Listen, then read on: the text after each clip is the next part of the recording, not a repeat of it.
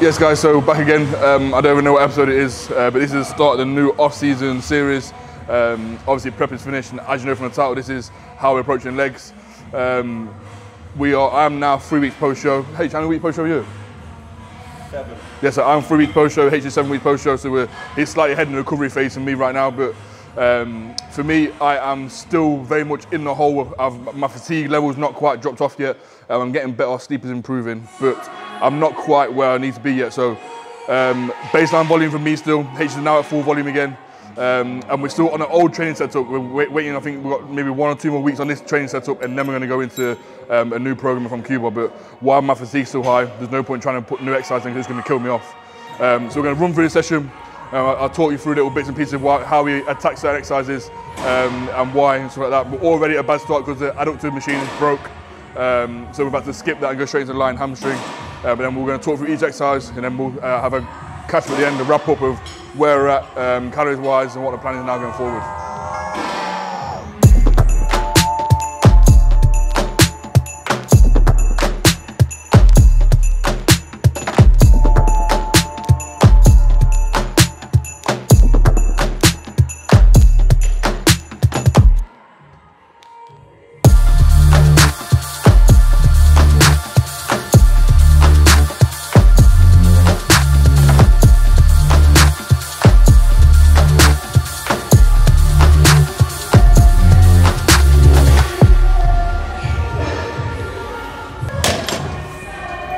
So, line hamstring, we spoke about this before to be fair. As we're coming up into this, we're not looking to try and get our heels as close to the bum as possible. The hamstring doesn't go that far. So as you, if you stand up normally and you just pull your heel up to your bum, and where your hamstring stops there, that's the sort of range of movement you're looking for. You don't need to get your heels all the way to your bum. As soon as you do that, your hips will come off the pad and you'll be throwing the weight onto your lower back. Keep your quads forced into the pad, your hips stuck to the chair, and then try and get your drag, it's a drag, it's not a kick, so drag your heels up towards your bum, and you'll feel a nice contraction there.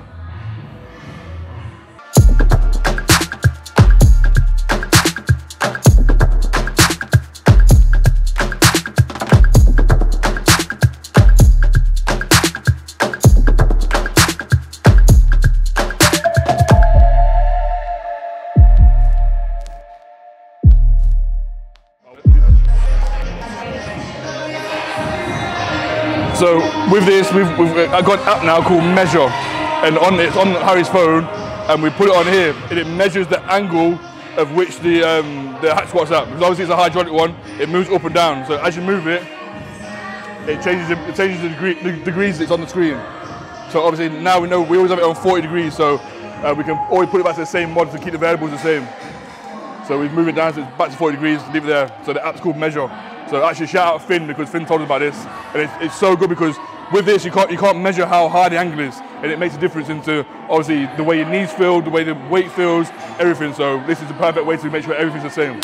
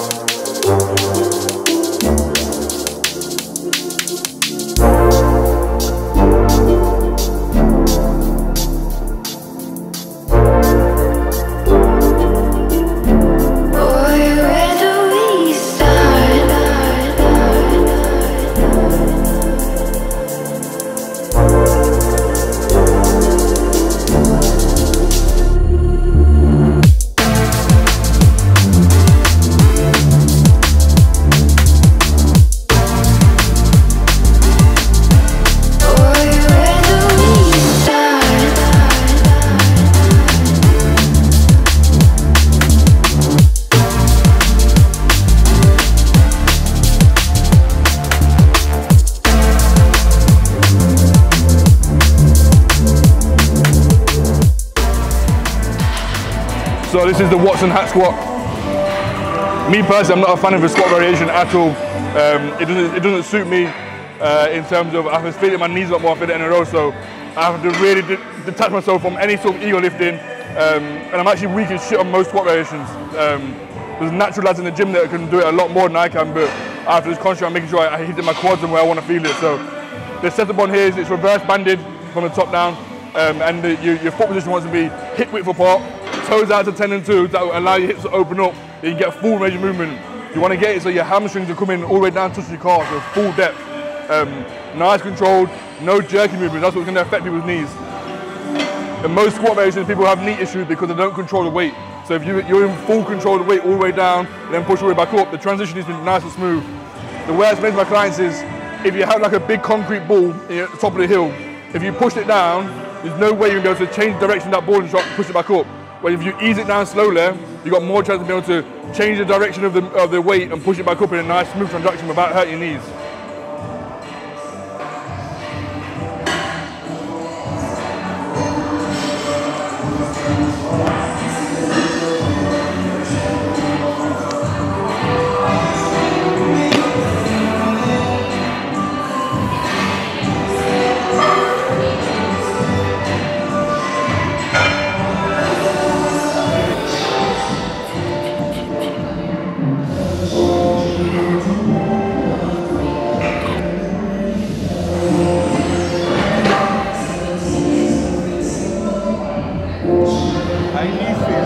A little bit, I can feel a little bit.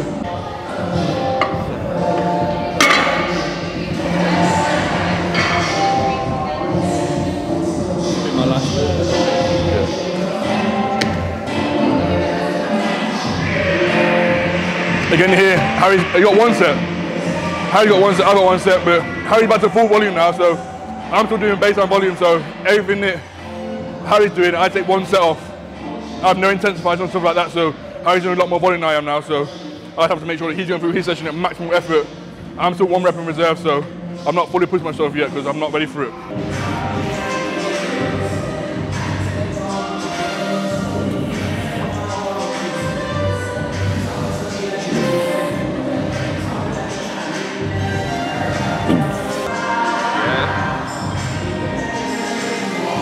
Again, come on, come on.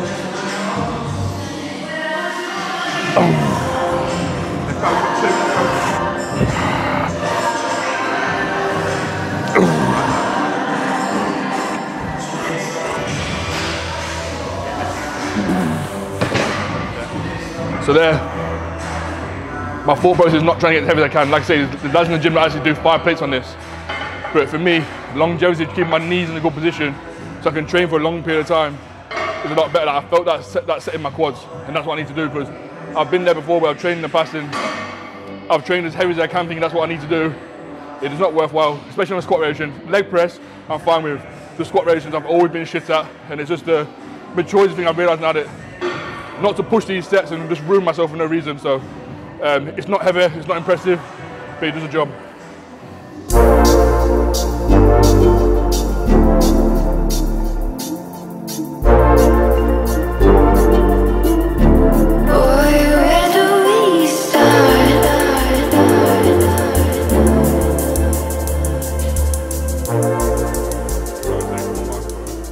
So Grant's back in the cut again. He's got 4 weeks out now till 2 bros, natural, classic. So he did the PCA middens with me and he wants to do some more, so we've had another show for him to do. So he's got 4 weeks out now. Looking better now than he maybe did before. We filled him up. He's cruising into the show. So I'm excited for that, another coaching experience for myself to get him on stage again. So 4 weeks out for Grant now, so keep watching.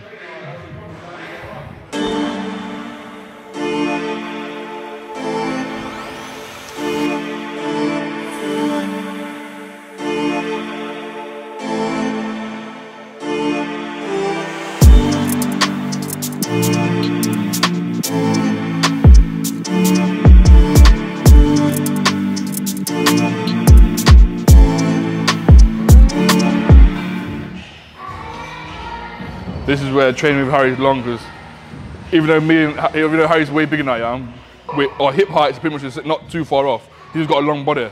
So when we got machines like this, I have to constantly readjust because we're different heights. So I want to sit here and there's about 1 meter behind me where Harry's had to sit. Not just a long body.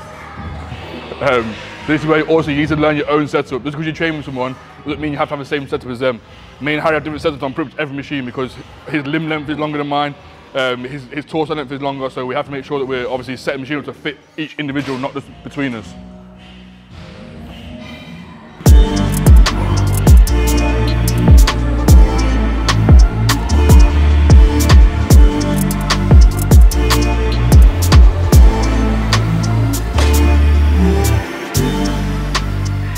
So leg extension. With this, you want to make sure you're fully held into the chair here, okay? So when you're in, you want to make sure that your hips are stuck in the machine, so really drag down the knees. Some people use the wraps, the straps that they use for deadlifting, times those in and really pull your hips down. This is the only machine, probably the most underutilized and misused leg machine there is, because this is the only machine where your quads get truly short. No leg press, no squat variation will get your quad truly short like this does, so you have to maximize that. When we're at the top of the rep, really squeeze it in and hold it. Make sure you're getting a contraction there. Don't just kick the weight around. Utilize the fact you can get your quad nice and short and make the most of it. Yeah. Yes. Get it. Let's get it, good. Control, control, control. Drive up, control. Yes.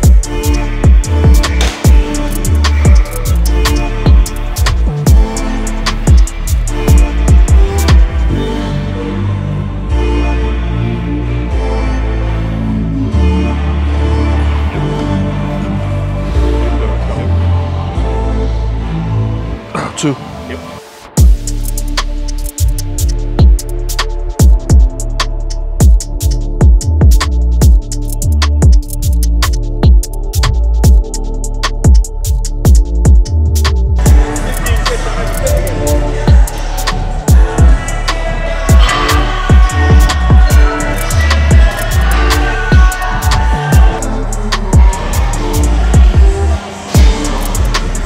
Right.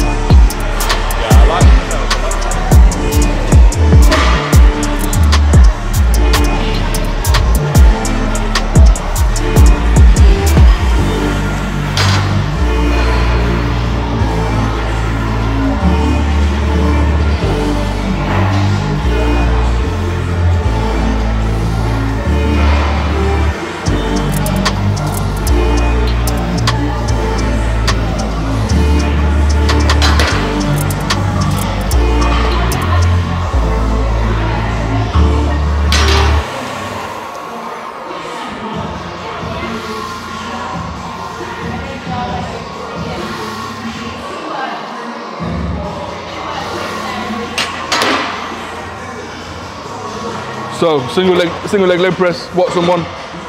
This is actually quite a nice leg press to be fair. Watson, a good piece of kit. We banded it this time this way around. So normally we reverse band it this way, we band it from the bottom. This makes a lockout on the quad a lot harder. Again, utilizing less weight because it gets harder at the top. You don't need as much weight on there, but it's a real nice burn on the quads. So we used to reverse band it, but we're using this setup now until Cuba reprograms the sessions. So we've got about 2 more weeks with it, but it's really, really nice.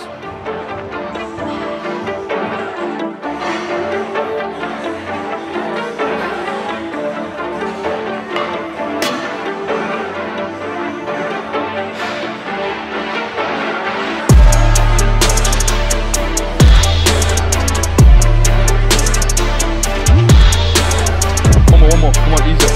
2, let's go. Press.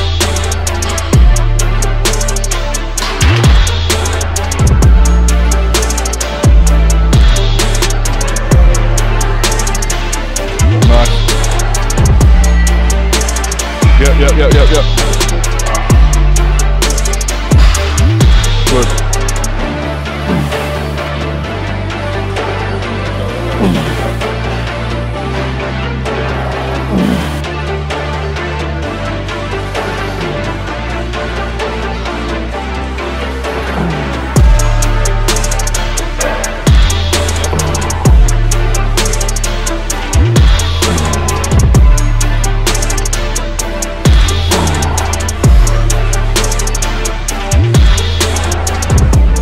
So I still kind of find it hard leaving 1 rep in the tank. Like I can judge it, but it's not good in terms of I'm programmed to kill myself in sets like this, especially.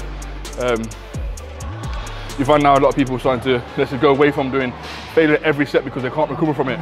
So I pick my battles with stuff like a leg press. I always bury myself. So to go 1 rep in reserve is quite hard, but hopefully it won't be for too much longer. 2 weeks, back acid.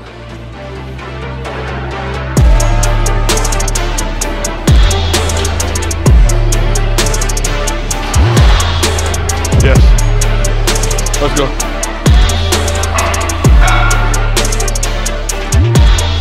Easy, easy.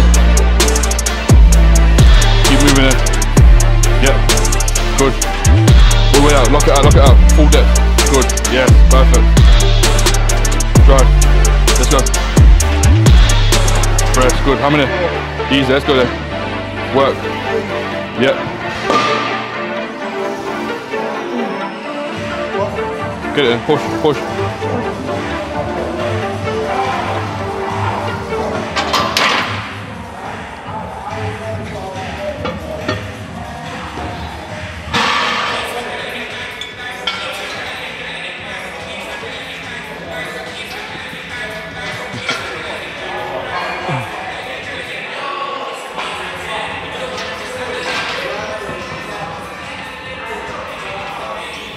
Okay, so this is the standing hamstring. Again, the Watson one is not too heavy, to be fair. That's why Harry had to put weight on it already. If you see this though here, again, he's dragging the weight up, and he's not aiming to get his heels to touch his bum. He comes up to full contraction there. He keeps his quad force against the pad and drags his heel up. You're never going to get your heel all the way to your bum. If you stand up straight and you pull your hamstring up, that's where it's shortest, okay? There's no point trying to get it past that, otherwise you're just trying to use past the tissue to make it go further up. So you're only going to go where's Harry going now. That's perfect place. In the back, do it up, and 1.5 and jiggling. Yes, yes, yes, yes, yes.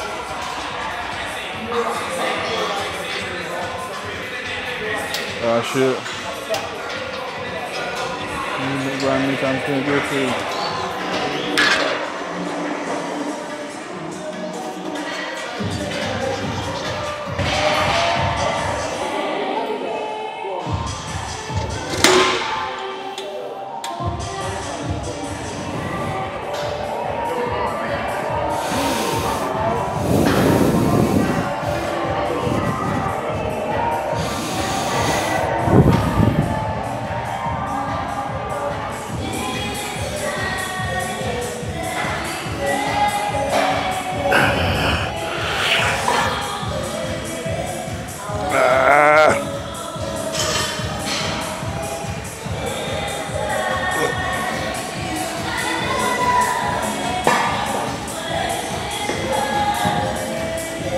Okay, so 45 hyper.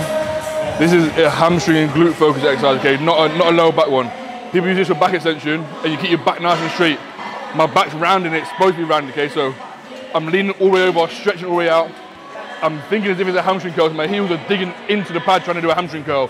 And once my back's rounded, I'm then pushing up with my back rounded, making sure it's all of my hamstrings and glutes, and squeezing the shit out of them.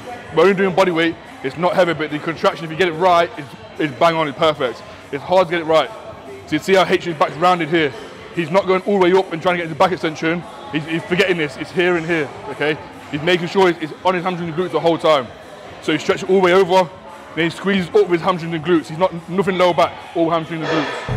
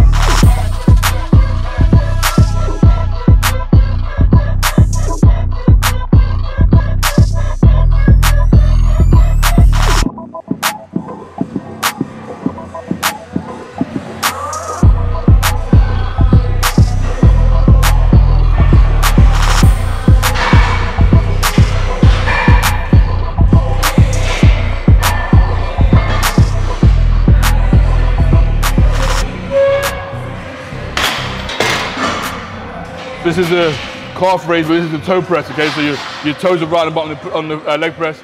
I find this, I'll probably get the best connection with this over its normal standing or a seated. We do switch it around, but we mainly do the toe press and calf raises. And you have to treat calves like any other muscle. You have to put it through the same progressive overload. You have to put it on the same tension and hit it, make sure it's going to the same failure points that you would do a bicep, a quad, a pec. Make sure you do the same thing with your calves. Otherwise, people say, oh, I can't get them to grow. You're just not training properly. It's as simple as that.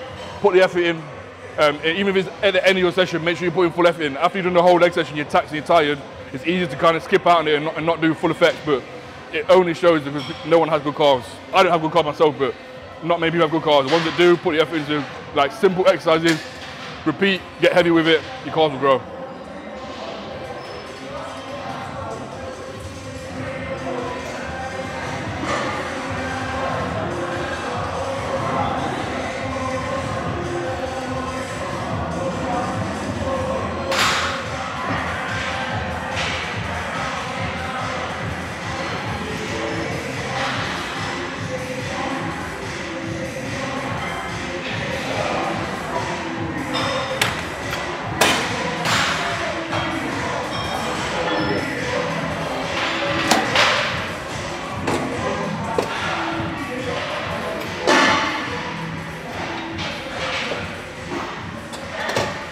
So much pull off. Still tight as well.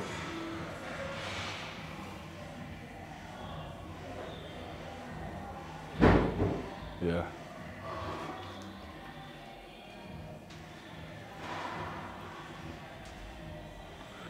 Yeah.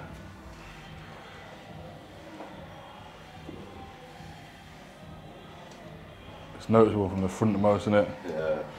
Still full from the back, but even your sides are nice and tight still.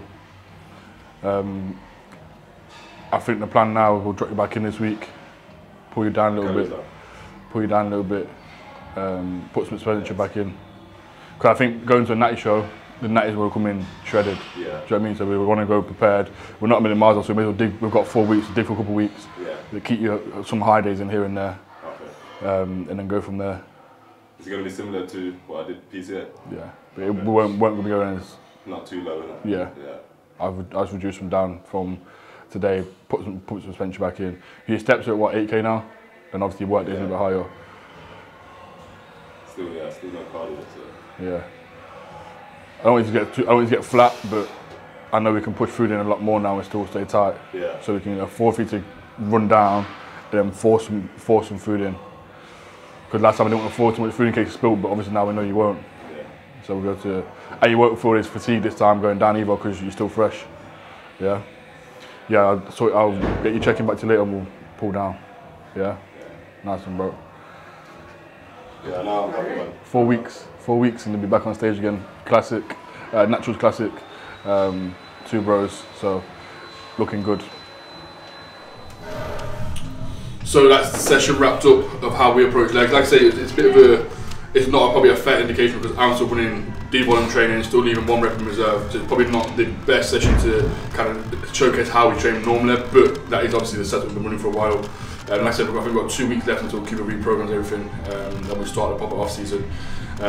For me now, I am sitting at, this morning I was 92.3 kilo, which I'm guessing, because I don't know my actual stage weight because I didn't take scales that day, I'm guessing I was about 87.5 on stage. So I'm not drastically out of scope from where I was for the stage, and that is now 3 weeks post-show. Handled it very, very well. Food focus, I don't think my food focus has been high, but my hunger and my appetite is super high. Nothing I eat satisfies, nothing touches the sides. I could eat and still think what's next. So I've managed it quite well. I've learned from my past mistakes that I've made myself. And I've not forced it too much. So calories now, baseline calories are about 4,100 on a training day and about 3,600 on a non-training day, give or take. So that's obviously a good amount of food as well. And I still want more food. Every meal I still would like more food. But we're managing it well. Cuba's very, very happy. I'm happy with the look. We are definitely getting softer, but obviously I'm not married to being lean. I know what the goal is. I know I personally have an ugly off-season look. And as soon as I start to add body fat, my shape goes, it's just not nice to look at. So I'm not married to looking lean, but obviously you have to get your head around. You won't look as good as you have been looking for the past 8, 12 weeks, whatever it's been. But training wise, like I say, still 1 rep in reserve, still taking a little bit off because my fatigue is still high. And I'll be truly honest with you, I thought coming out the back of prep, I'll be fresh, I'll be ready to attack it and I'll be 100%, but it's not happening that way. I think a couple of reasons. One, I don't think I realised how fatigued I was during prep, so I didn't obviously account for that. And 2, because I've not really rebounded too hard, I'm still in a relatively lean condition, and obviously work's still been tough. Still got all the clients on, still busy doing whatever I'm doing, so I haven't probably relaxed and recovered as much as I probably thought I would as well. But it's a learning curve as well. Before I would have probably just gone all at it, like bull in the china shop and just ruined myself. But because we pulled back and Cuba's realised that I told him I feel tired, whatever, we've managed it really well, so I'm sitting in a much better position now. So I think my sleep is actually improving. As I said to H today, I'm actually starting to sleep properly now. And maybe waking up once or twice now rather than 6 times, which obviously makes a massive difference. So we're in a good position, still can be better. I think I've got like 2 more weeks and I should be coming out of the hole properly, but we're just managing it nicely myself now. 3 post shows, I've got probably 4 weeks now to my next bloods, see where my health markers are at and go from there. But very, very happy. It's nice to have Peter back. It's nice to be back in the gym. It's nice to have energy to actually want to be on camera and get the sessions in. So yeah, all good for me. What's your side to him? 7 or 8 weeks post show now. We've lost it. There you go. Blood's just done. All good, all in a good place. Food, I put 10 kilos on pretty quick, to be fair. Probably where Carlton is now, I was 10 kilos up at this point, whereas you're 8 up-ish. Yes, yeah. But now I'm 13 total, but that's 8 weeks on. So a big jump to start off with, and then it slowed down quite a lot. And I've actually got a bit tighter over the past few weeks as well. Not in a bad position. Cooper seems happy to push on now. Back to full training volume. Food will be going up again this week, I think he said. So yeah, just pushing on now, ready for a long period of growing. So there's the shows that even though again me and H trained together, well, we did shows around a similar sort of time, we was in completely different states at the end of the prep. In terms of Harry's mental state to my mental state and my physical state to Harry's physical state were completely different. So he needed to get out of that hole as quick as possible for his own mental and physical state he was in. My physical state was bad, but in terms of mentality of doing the shows, I was okay at that point. Obviously, I thought I was okay. I was pretty bad in the end, but obviously H needed to get out of that hole. He's got a young family. He's got to be present to help out and stuff like that. He needed that. I don't have that. I go home and yes, I have clients to look after a dog, but that's it. So it's different in that as well. You have to obviously, you have to obviously be mindful of every person's individualities are different. And there's a big difference in that now. And it did as well. Putting that amount of weight on that quick, as though it might have sounded pretty extreme, within a week I felt great again. You know what I mean? A real big change. It really does make a difference putting food back in and getting a bit of body fat straight back on. Yeah. So whereas for me, I'm 3 weeks and I'm better. Like say I was 60% before, I'm probably 75% now. But obviously he went straight back up to 85, 90%, which is a big difference. But yeah, like I say, H went 10 kilos. I think I'm about 6.5 up now. So I'm starting to get to that position where he is now. Body fat is slowly starting to increase. Managing it very, very well. But I'm actually having 2 cheat meals a week. One is on a Friday evening. We changed train set anyway. One is on a Friday evening because we have push and arm top up on a Friday now, and leg. So that's evening time, then legs early Saturday morning. So I have a cheat meal Friday night. There's a bonus calories around them 2 workouts, and then I have another one over the week at some point. But our training has changed because it's set days now. So it's push Monday, pull Wednesday, pulling hams Wednesday, push and arm top Friday, and then legs Saturday. So it's some set days now. It's working quite well so far, isn't it? Yeah, I like it. Again, with H having the family and me having work, business, and we like to have 4 days on and have 3 days rest of the week, it suits well for us. We don't like to have revolving days because we like to plan a week's out and stuff like that. So I think that's everything covered for this video. Obviously we've got a lot more energy now, there's been more content coming, so let us know what you want to see. We're going to be going to more gyms. Is the sort of videos you want to see people, can we get people into the videos?